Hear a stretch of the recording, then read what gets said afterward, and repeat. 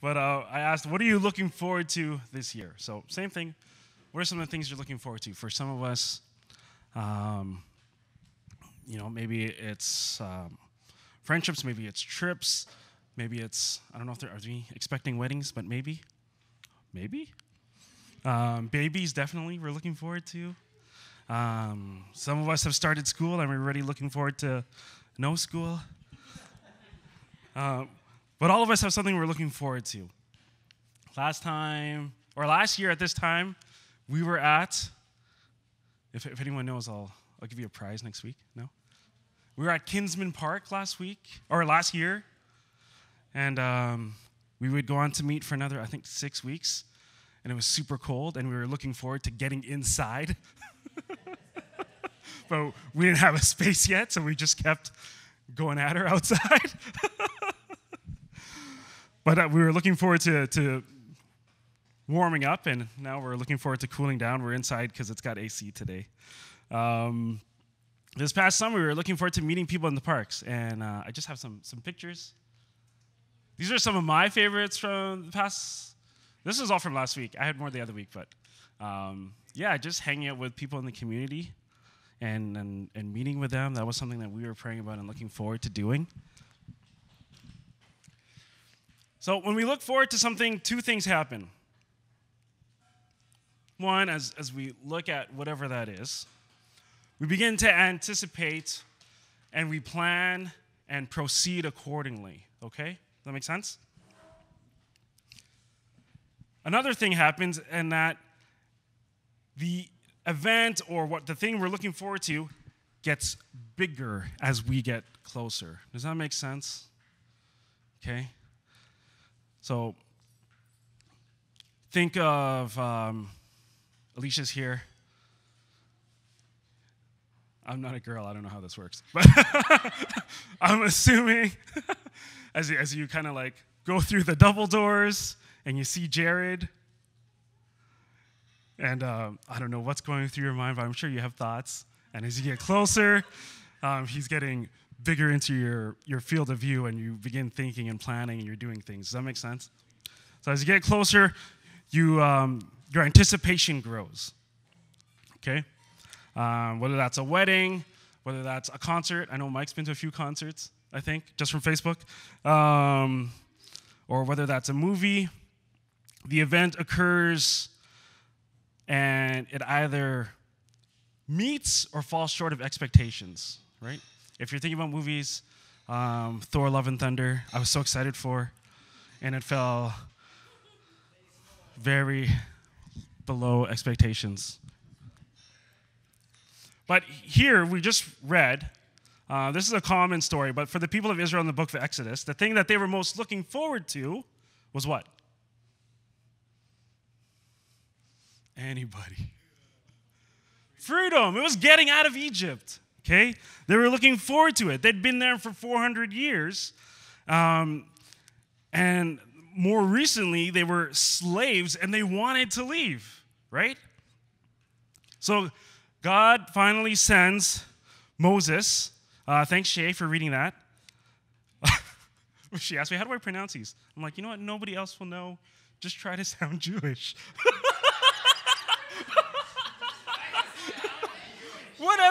Whatever you're comfortable with. Just try your best. And I think she did a good job. Yeah, that's the point. So God sends Moses to help them get free, and the event gets closer and closer and closer. If you've watched Prince of Egypt or read the Bible, okay, there's these different things that happen. You know, at first the water turns to blood. And then there's frogs, there's lice, there's flies. There's a problem with the livestock. There's boils. There's hail. There's locusts. Lots of bugs. And then there's like lots of darkness. And then finally, this last straw. It's every firstborn child in every house dies. And it's here, finally, after this Passover, that they get to leave. So as a remembrance of this occasion, every year, they are to celebrate their freedom with unleavened bread. And why is it unleavened bread? Did anyone get that?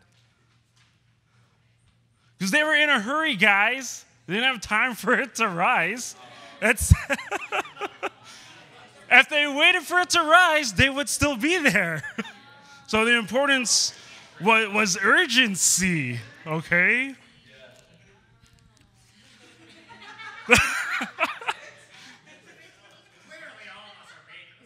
The second thing was they were celebrating freedom with the lamb, okay? And the lamb helped them what? What happened with the lamb? Anybody. They what? They killed it, yeah, and they put the blood everywhere. Why? Why? Yes, and they wouldn't die, yes.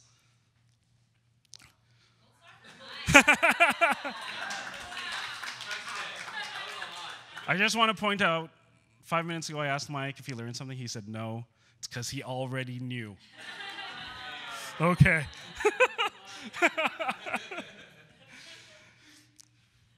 So, hold those thoughts. They're really important. Fast forward over 2,600 years later, okay, and this is where we're going today with our text. The Jewish people, they're still observing Passover, except now they're anticipating their liberation from the Romans. And in this context is when Jesus arrives. John 1, if you guys have your Bibles, you want to turn to John 1. It's near the last third. Matthew, Mark, Luke, John. Or just type in John 1. And here, as you're looking up, we read the account of John the Baptist, his first encounter with Jesus. And this is significant because up to this point, John had invested his entire life for this moment, anticipating this moment. Okay? So John 1, starting in verse 29 to 34. We read, "The next day, John saw Jesus coming toward him and said, 'Behold, the Lamb of God who takes away the sin of the world. This is he of whom I said, after me comes a man who ranks before me, because he was before me. I myself did not know him, but for this purpose I came baptizing with water, that he might be revealed to Israel.' And John bore witness, saying, 'I saw the Spirit descend from heaven like a dove, and it remained on him. I myself did not know him, but he who sent me to baptize with water said to me, he on whom you see the Spirit descend and remain, this is he who baptizes with the Holy Spirit. And I have seen and I have borne witness that this is the Son of God.'" The last couple of weeks, we've talked about blindness and seeing Jesus. We've talked about the last couple of weeks. From this text, we ask what happens when you can see Jesus, and not only can you see Jesus, but he's getting closer. This is really important. From our text, we find that there is fulfillment when Jesus fills up our vision, okay? There is fulfillment when Jesus fills our vision. We read here how John experienced fulfillment in purpose. I want to remind everyone he dedicated his life. He dedicated his life to baptizing people. I want you to think about this. He dedicated his life baptizing people with water in preparation for the one who would baptize with the Holy Spirit. He didn't know when it would happen. It says here he didn't know who. But such was the urgency and the importance of this purpose that it was his priority to be at the Jordan baptizing people in anticipation for this coming moment, this coming time. How important? Well, it was more important than looking good or grooming. If you ever read like a description of John, Matthew, it gives a probably the most descriptive version of him is he wore clothing made of camel's hair, and he ate locusts and wild honey. He was this wild guy. If you've seen The Chosen, they just call him Crazy John because he looked crazy. But he was crazy because he didn't have time for that. He had something that was important, and he went to go do it. It was more important than having other relationships. It was more important than having a job that his society would look at. Doing this, being there, and waiting was the most important thing for him to do. He dedicated his life to it.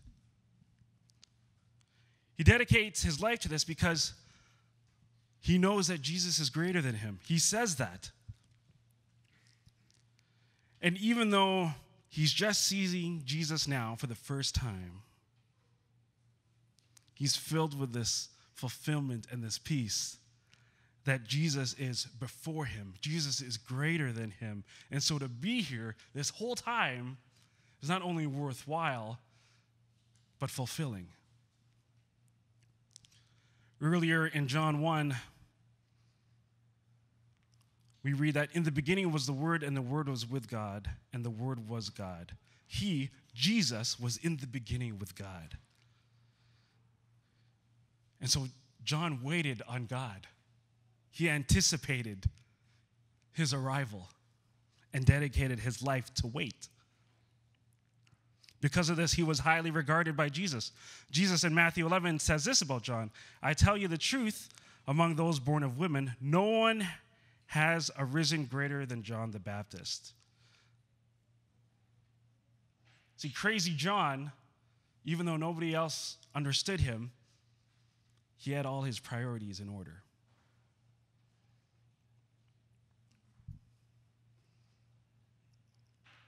So when Jesus comes, he experiences fulfillment. Jesus gets closer. He experiences even more fulfillment. He knows that's why I'm here. All the waiting, all the name calling, all the other missed events, this is why he's dedicated himself to this purpose. Not only to see Jesus, but to see Jesus closely. John experiences fulfillment in God's presence. He sees the Spirit and hears God's voice. And notice the effect of these two events. He doesn't scan and ask, who said that? Where's this voice from heaven? I don't know. If you guys are like me, and there is a voice from heaven, I would probably look around. I would probably be distracted and try to figure it out. Notice he doesn't fumble around and fix his hair, like check if he has locusts in his teeth. In our common day and age, he doesn't try to pull out his phone and take a selfie of this momentous occasion. He doesn't do any of these things because all that matters is that he can see Jesus. And so when Jesus gets closer, he has confidence to declare, I have seen and I have borne witness that this is the Son of God.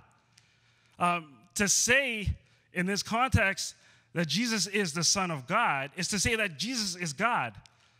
We did this earlier this year.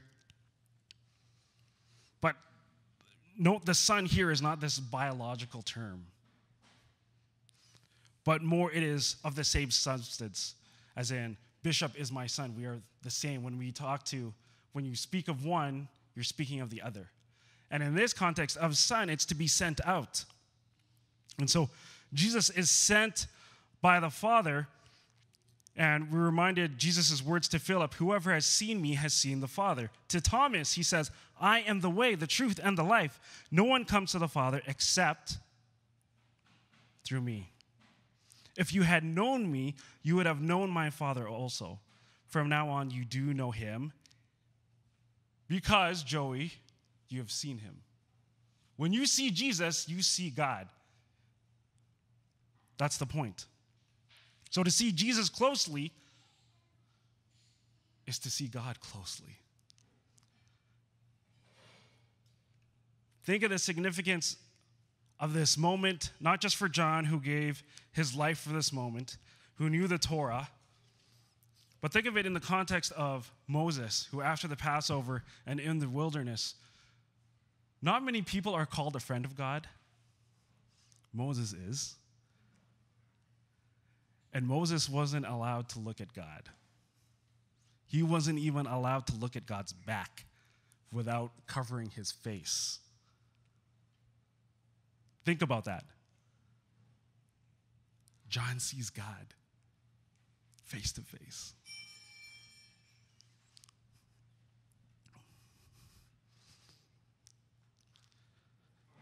For John, he looked into the eyes of Jesus, and nothing else mattered.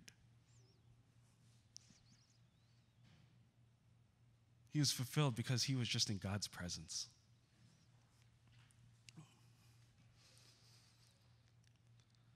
Enough so that he says, behold, Jesus fulfills, behold, the Lamb of God, behold, Jesus who takes away the sin of the world.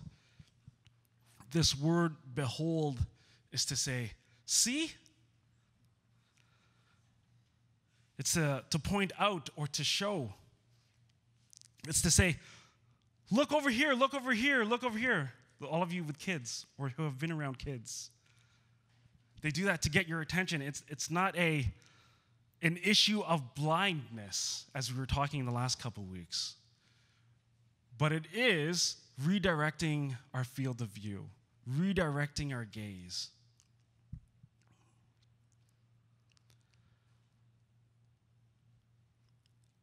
Not there, but there. Behold. You're looking the wrong way. Behold. This Lamb, Jesus, takes away the sin of the world. I was speaking with someone the other week, and I was trying to describe sin. And sin's really easy to describe if you're talking to other Christians. Trying to describe sin without using the word sin when talking to non-Christians is really hard. But I like to think of it this way, and from this text. When we look away from God to seek fulfillment, to seek purpose, to seek all these other things elsewhere, away from Jesus. Think of a wedding. The bride comes in. What's that commercial? Like while everyone's looking at her, she'll be looking at him. Is that Dirks? I don't know what that is. Something for weddings. But it's appropriate because a bride doesn't come in and she's looking everywhere but the groom. She's not high-fiving the people on the side. She's focused. She's intent. She knows why she's there. And she's looking at the groom, hopefully, God willing. And in the same way, if we would start off a marriage looking elsewhere, pausing for a glance here, maybe stopping to chat on the way with an ex-boyfriend there. None of this makes sense, right? It doesn't happen. And that's what we do with Jesus. It's not so much this do's and don'ts. It's we not only get distracted, we sometimes completely change our field of view to look elsewhere. And the cost of this is death. It's a relational death. And because God is spiritual, it's a spiritual death. And because Jesus created the world, it's a physical death. It's to look elsewhere where things will fade, where things will die. John writes in verse 3, all things were made through him, and without him was not anything that was made. Jesus is the author, creator, and perfecter of not only our life, but our faith. He creates, and to look elsewhere for fulfillment is to look for purpose in things that will not fulfill. Jesus is the sacrificial lamb. Whereas over 2,000 years ago, for John the Baptist, the firstborn of every Egyptian household died. And here, God willingly, lovingly, sacrificially gives his firstborn. That's the meaning of Jesus as the Lamb. We are marked. He takes away our sin. He takes away the cost of this relational death. He takes away our shame. He takes away our fear. He takes away our guilt. And he says, just come. Let's look at each other, Mike.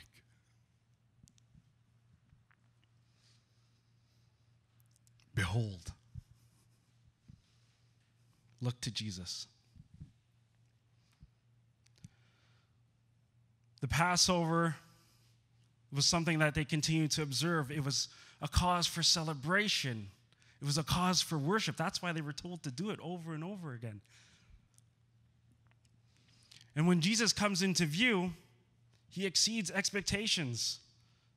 The sacrificial lamb was used to not only remember the marked doors,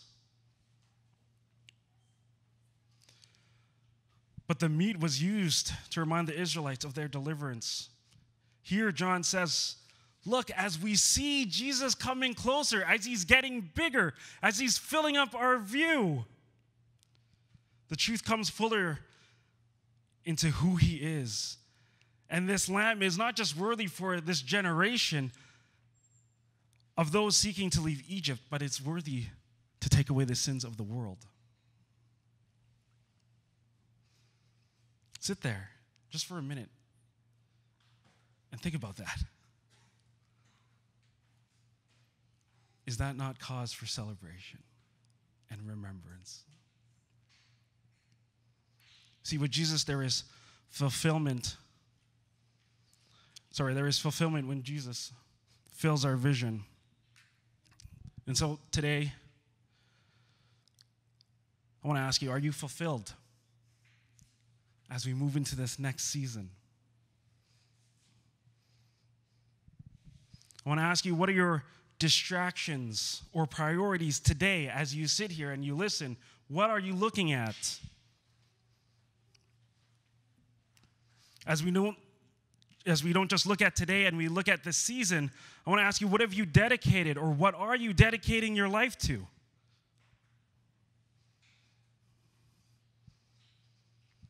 And in pursuit of whatever that purpose is, I want to ask you this. Listen closely. Is Jesus getting closer today?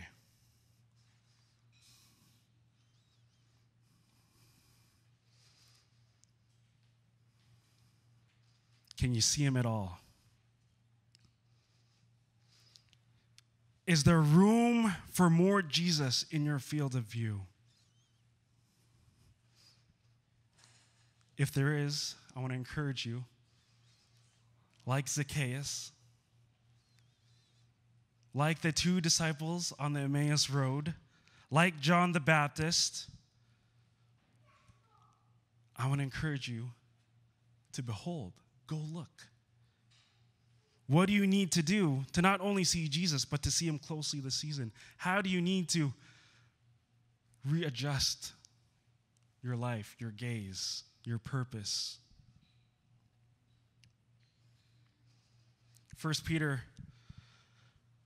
says, therefore, preparing your minds for action and being sober-minded, set your hope fully on the grace that will be brought to you at the revelation of Jesus Christ.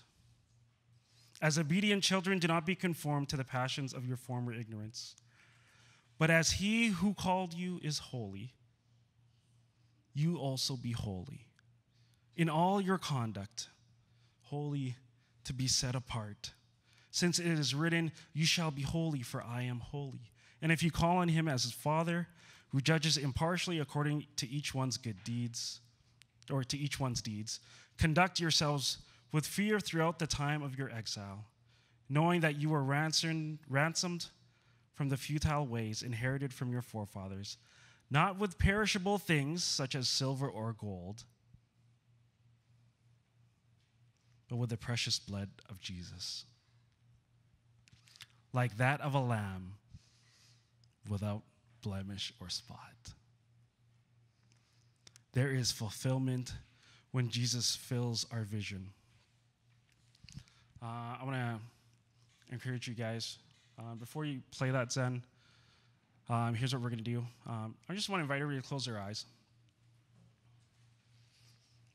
And in a minute here, we're going to play some music. And I just want you to, if there's room for Jesus, if there's more room for Jesus in your field of view, how will you do that? How do you need to get to that vantage point? What do you need to do today? And I invite you to take that time to spend with God. And then when you're ready, I want to invite you to come, grab the elements. Don't partake yet, but just grab them and return to your seat. And then we'll have a communion liturgy together.